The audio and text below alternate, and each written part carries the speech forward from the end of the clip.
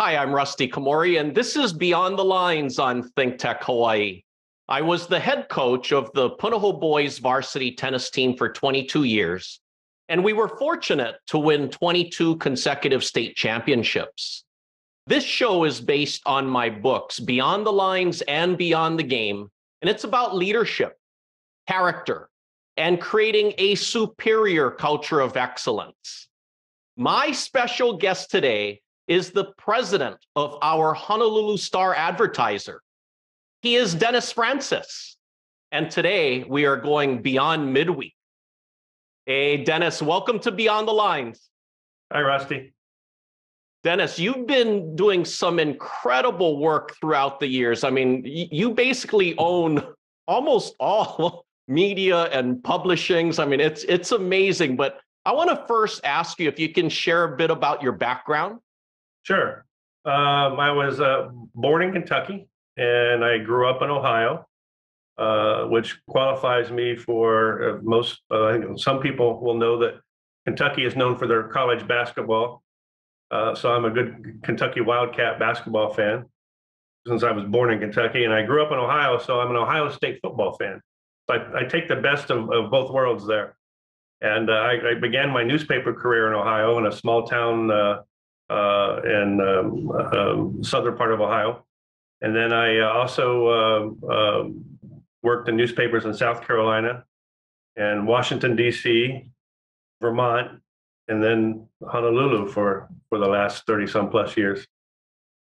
So, Dennis, what got you interested in media and publishing?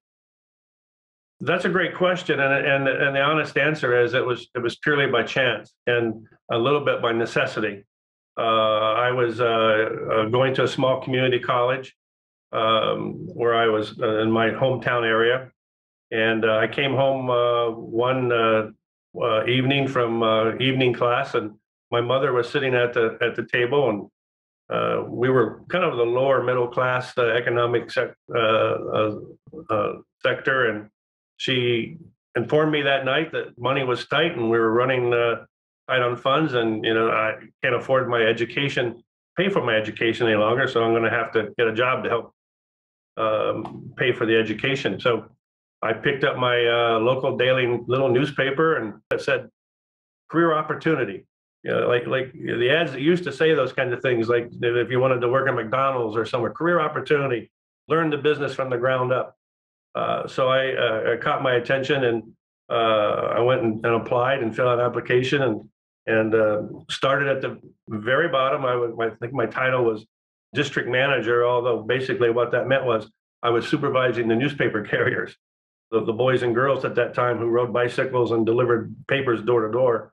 And that was really how I got started in the business. So I did that. I was doing that for going to school at the same time for about 6 months or so, and realized that I love this job. I loved what I was doing, and I decided eventually I dropped out of college and decided to focus on this career opportunity, and it ended up being correct. It was my career, and that's I've never looked back, and I've been in the newspaper business ever since.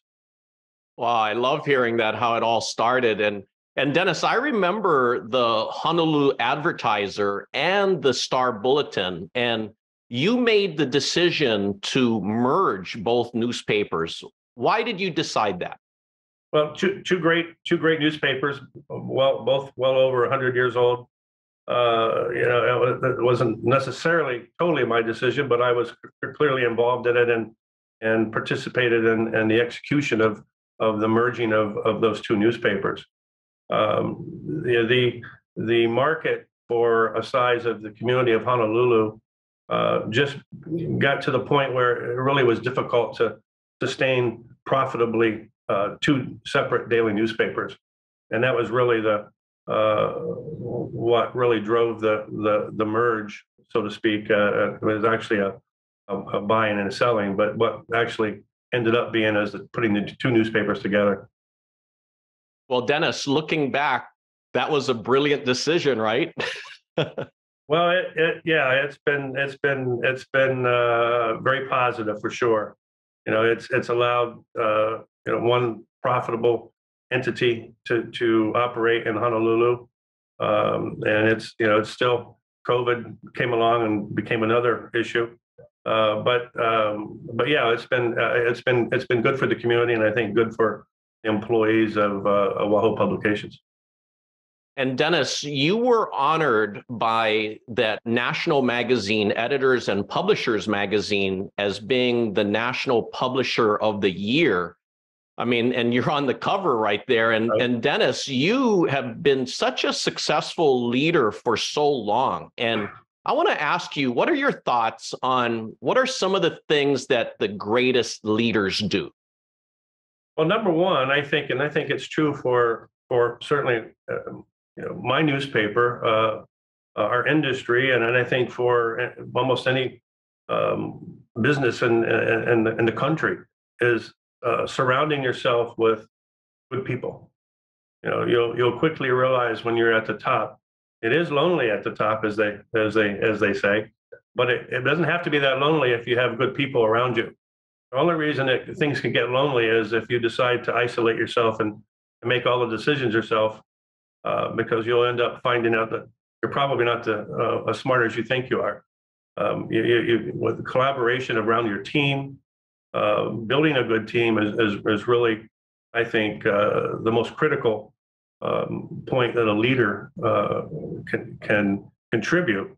But also, secondly, after that is making decisions and be a decision maker, and not sit on things forever. Not, as I say, polish the apple too long. It's good enough. Let's go. So being able to execute decisions that are made, and then thirdly, be successful. You're not a good leader if you're not successful. So that's you can put all the effort you want and all the other things aside. If you're failing, you're not a good leader. I mean, that's just I'm sorry, but that's just the way it is, and that's how we're all judged. No, I completely agree with you. Really good 3 points there. And Dennis, how would you describe your leadership style? Certainly, I like to listen. I listen a lot to the folks around me. I like to absorb as much data as I can to make good decisions. And then once we get to a point to execute a plan, we move. I always like to say that and folks who know me know I've said it many times, but I'm a ready, fire, aim type person. I like to, I referred to polishing the apple earlier, but I like to get to a point where we have a reasonable plan. We've asked enough questions. We got enough points in our marketing plan or our strategic approach, and then we move. That I'm assuming that we have enough measurement points along the way, and that we're paying attention to the project, whatever it may be, to make adjustments on the fly as we go. I feel that gives us an advantage in the market, that when you're out, you've left the dock already. There's no going back, but you can fix it if you see that we're moving left of center in one way or another. But it's important to move and to make a decision and get out there. Ready, fire, aim. I love that. Now, Dennis, what are some of the challenges you face in your business? A lot, as you can imagine. The media business, and it's particularly in the newspapers, but it's just all media, really, all media. And we're certainly not alone in facing challenges. But our challenge has always been, and I'll share a story that when I first started in this business in 1977, and don't do the math on me, but back then when you started in the newspaper business, or you started any business, you were not necessarily given training, you were given a manual. If you were a vacuum cleaner salesman or you were a car repair person, you received a manual and it said, basically, read this manual and this tells you how to do your job. The manual that I received said, welcome to the exciting world of the newspaper business. Our number one challenge, this is 1977, remember, is attracting young readers to read the newspaper. Well, for the last 4 decades, you've heard the reason newspapers are struggling, or newspapers will eventually die one day, is they can't attract young readers. Well, that's been the case for a long, long, long time. Back in the 70s, 80s, and 90s, you were able to transition folks from younger readers who might not particularly be into the newspaper eventually into, as their lives changed, to be a newspaper reader. But now that's even changed. And certainly with the digital era, we try to do as much as we can digitally and all the digital platforms, and we're on all of them, and we do that quite well. But it's the economics of that are quite different from the newsprint side. So it's difficult at times to figure out how we're going to pay for everything, because the revenues are digitally are significantly different than they are on the print side.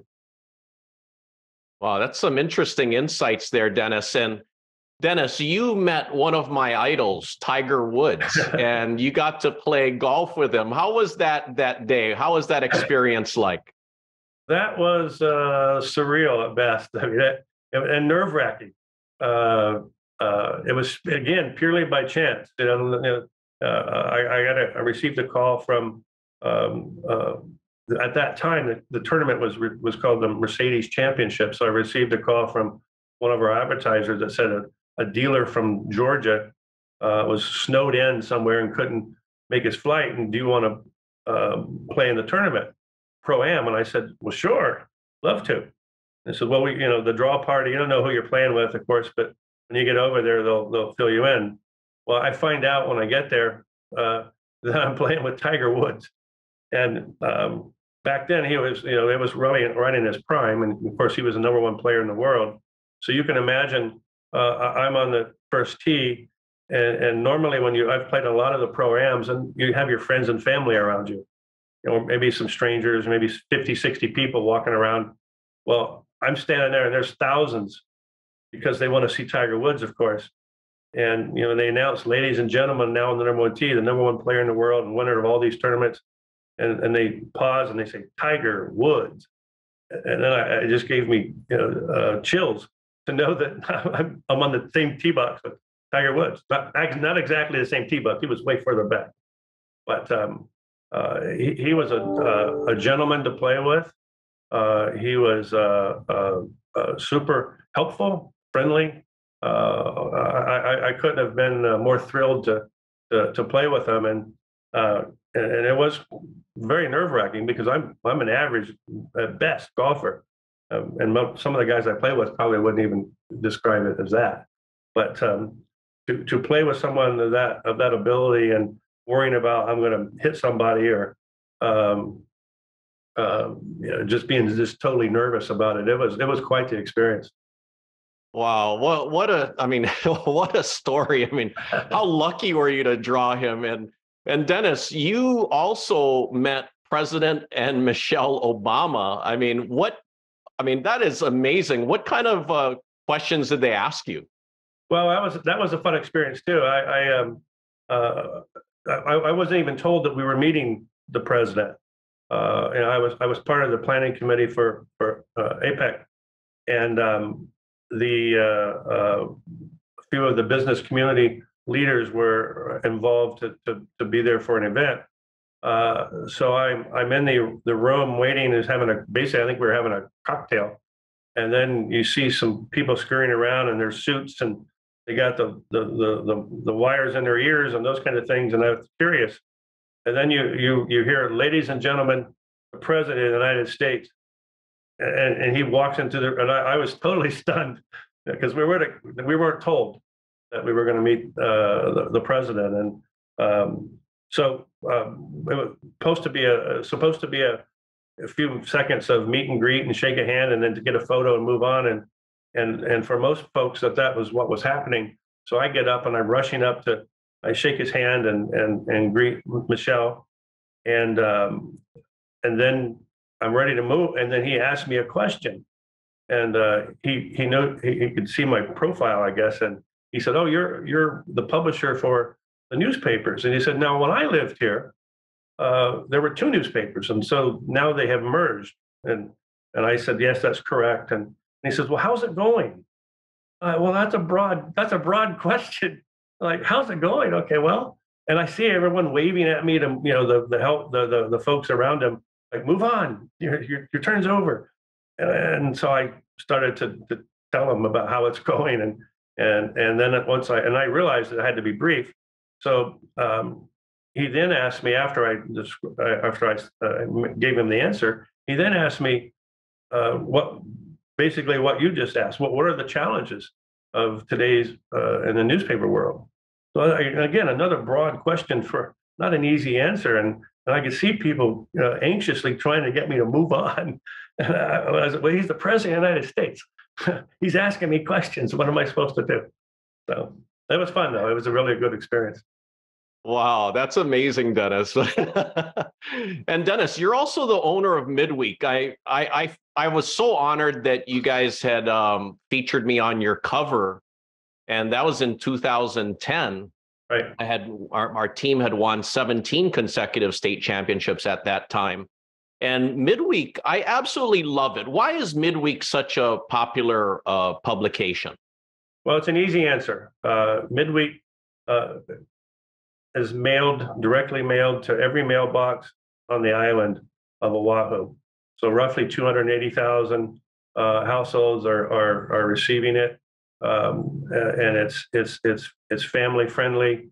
It's not a lot of hard hitting journalism, but it's a publication for everyone, and it does it's delivered to every household on the island, and so that helps make it very popular. And Dennis, you have both of my books, and you know that I talk so much about creating that superior culture of excellence, and that's exactly what you've done with your businesses throughout the years. Yes. What are some things that stood out to you in the books? Well, I have one particular one that I was one of my favorites was, and I don't know if I quote it correctly or exactly or not, but it was basically making big victories and big out of all the small victories. A lot of small success stories that will eventually turn into big ones. And I really took that to heart because I think that's exactly true, and especially true in our business today, because we put a lot of small victories together called revenue with a lot of much smaller advertisers than we were perhaps doing about 10 years ago. The days of the Sears and J.C. Penney and Circuit City and Toys R Us, and even back in the day with Liberty House and all the major big conglomerates are gone. So those were the big accounts that are now replaced by much smaller local accounts. So to have those types of small victories, if you have a lot of them, they turn into big success. And I also, part of that story that you described in your book was talking about attitude, and the attitude is incredibly important. And even for me, it still reminds me of the times that I start to worry about too many things, and I start to get a pessimistic, negative attitude. And I think you made the point in your book that if you change your attitude, you can change potentially the result, and at least how you approach things. And it's true. It's easy to say, hard to do, but your attitude is incredibly important, and especially as a leader, because people feed off you, even if you're in the elevator, even if you're just walking, which I do from time to time. I got to put my face in my phone and I'm reading and texting while I'm walking down a hallway, and somebody might walk by you and I didn't even acknowledge them because you're so focused on those kinds of things. But it is an attitude, and the attitude is very, very important. No, I like that you brought up little victories and attitude, because positivity is a choice, and I'm trying to inspire everybody to choose better choices, and hopefully they can inspire their team members to do the same. And Dennis, you are also the owner of one of my favorite magazines, High Luxury Magazine. I mean, it's absolutely classy. I mean, I look forward to every issue. Why is High Luxury such a popular magazine? Well, first, thank you for that. Well, first, that was our first magazine that we launched, and now it's over 15 years old. We as a newspaper industry here in town and here in Honolulu, we decided to look for other revenue streams, and we began to look at some of the community based magazines. High Luxury was our first, and we have many others since then, focused on lots of different targets. But High Luxury, we targeted basically mainland high luxury type retail stores that you'll see mostly at Ala Moana Mall or some in Waikiki and some of those places. But there wasn't, a lot of times when you make decisions like this, you're basically doing it because there isn't anyone else doing it. And we thought that was an opportunity for us to get a potential, a type of advertiser that we don't normally would get into the newspaper. It's a different audience, different market, different demographic. But interestingly, we have several advertisers that came out of the High Luxury magazine that you'll see in our newspaper. Hermes and Harry Winston and Rolex and some of the others. That there's probably not a newspaper in the country our size that would get those type of ads, and we're getting them because we had the relationship with High Luxury magazine. And Dennis, you've helped our community in so many ways throughout these years. I mean, you've donated to the Arthritis Foundation. You've also helped the Ronald McDonald House, I know. And can you tell me about what you did to help the Ronald McDonald House? Yeah, that's an interesting story, and it goes back quite a ways. When I first moved to Hawaii, I was the vice president of circulation for the Hawaii Newspaper Agency, and that was in the early 1990, 1991. And I decided to launch a program with McDonald's through their drive-throughs, where we would sell newspapers through their drive-throughs, and then we give a good part of the proceeds back to the local Ronald McDonald House.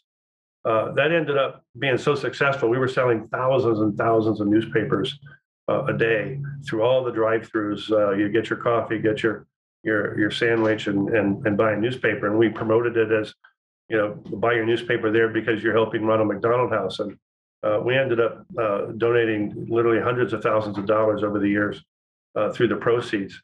What was interesting about that is that the program is that it won a national award, and then you started seeing McDonald's all across the country, all across the mainland with the same. You could be in California, Arizona, or Ohio, or Georgia. You go through a McDonald's drive-through, and the local newspaper there would have the same ability to sell their newspapers and give back to their local Ronald McDonald House as we did. And so I don't even know what the total would be for the country, but it went on for decades, and it still is today. But it's obviously a little bit different in the digital world than it was when it was all newspapers. Wow, that's majorly impactful, Dennis. And I know that you were also the chairman of our Chamber of Commerce. Was that for 2 years, and you were honored by them? Yes, I was the chair for supposed to be 1 year, but our CEO Sherry McNamara decided that we're going to change the bylaws to make it a 2-year chairmanship. So I was on board for 2 years, and certainly loved participating with local business and brainstorming ways to help them, and also work with our board at the chamber to try to improve things as much as we can for the community in Hawaii. Wow, that's impressive, Dennis. And Dennis, professionally or personally, what's a big adversity you experienced that you overcame? We're still trying to overcome it, but I think the quick answer to that is the COVID experience. It was for our company. It was quite devastating. We lost about $30 million in the first 8 months of COVID, with all the shutdowns and restrictions and those type of things. All those businesses that were affected by that were my advertisers. And so when the supply chain, as a fallout after all that, came disrupted, and folks didn't know what kind of inventory they might have, so they couldn't advertise something that they might not have or might not receive. So it was pretty impactful. Certainly I wasn't alone in that. Other media, certainly in town, had the same problem, but all businesses were impacted by that greatly.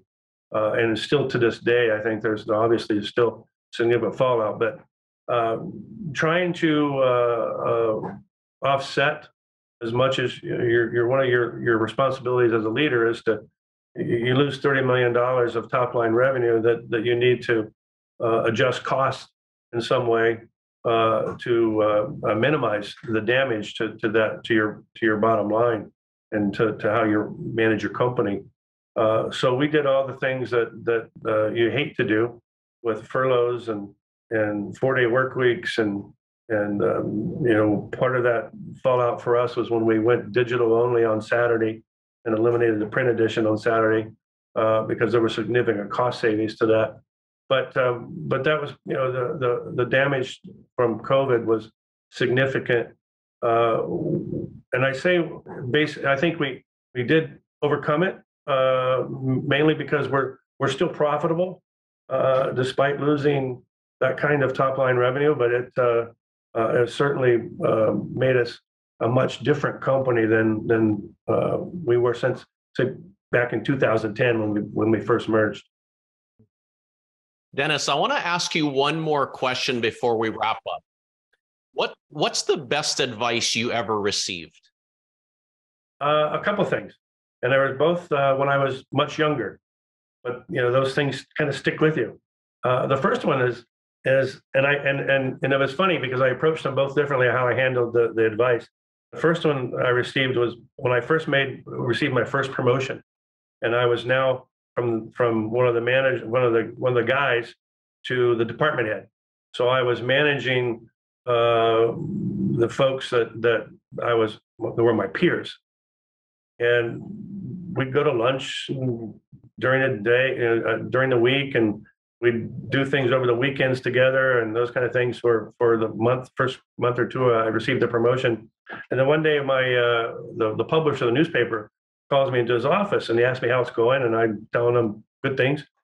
And he says, I notice I see you a lot, with so and so and so and so and so and so, and says, and I said, yeah. And I said, and what about the weekends? Did you? I said, yeah. I didn't know. I was answering the question. Yeah, we spend a lot of time on the weekends together and do things. And he looks at me and he says, he starts nodding his head. He says, let me tell you something. He says, if you ever want to lead the band, you first got to turn your back to the crowd. And he's nodding his head and looking at me, and I give him a blank stare, and basically I could tell that I wasn't getting it. What does that mean? And then he basically explained it as, it's okay to be friends and have a good relationship with your employees, but you can't be one of the guys anymore. You have to lead them. You can't be their best friend and their best bud. So I evolved over the last, some decades later of, that not certainly to that extreme that we can't be friends or we can't do things together and those kind of things. But I did get his point that if you're going to lead folks, you've got to separate yourself from the crowd. The second point that advice I received was a really interesting one, and it was also when I was fairly young. I think I was 23 or 24 years old, and I was in South Carolina, and I was a middle manager at the time, striving to be the department head. But I received my performance review, and it was a glowing review. It was fantastic. It was really good. And my boss is telling me that the publisher and the general manager of the newspaper both signed off on it. They both had high remarks on my performance review, and I could see my boss getting a little uncomfortable. And he says, "But I do want to share one remark that came from our publisher, and he did make a note on your review about it." And I said, "Okay." And he says, "If you want to be successful, you gotta dress like it." And he said, "So dress for success." And my immediate reaction was defensive. I was, "Well, I can't shop where you shop, and I can't spend the kind of money on ties and those kind of things that they do. I mean, they make a lot more money than I do, and I don't have that ability." And he nods and he goes, "I understand that." He says, "But you can shine your shoes, right?" And I looked down at my shoes, and they were scuffed. They were not, they were not shiny by any means, and that stuck with me, and I never forgot it. That many people will comment sometimes of what I wear or the shoes I have on or those kind of things, and it's generally because of that comment. And it goes back a long time ago about being successful and dressing for success. Dennis, I love those pieces of advice. And Dennis, I want to thank you for really all the publications that you've been, because all of us in Hawaii have been impacted positively by you through your publications somehow in one way or the other. And I really want to thank you for sharing your insights on the show today. And thank you for watching Beyond the Lines on ThinkTech Hawaii. For more information, please visit rustykomori.com, and my books are available on Amazon and Barnes & Noble. I hope that Dennis and I will inspire you to create your own superior culture of excellence and to find your greatness and help others find theirs. Aloha.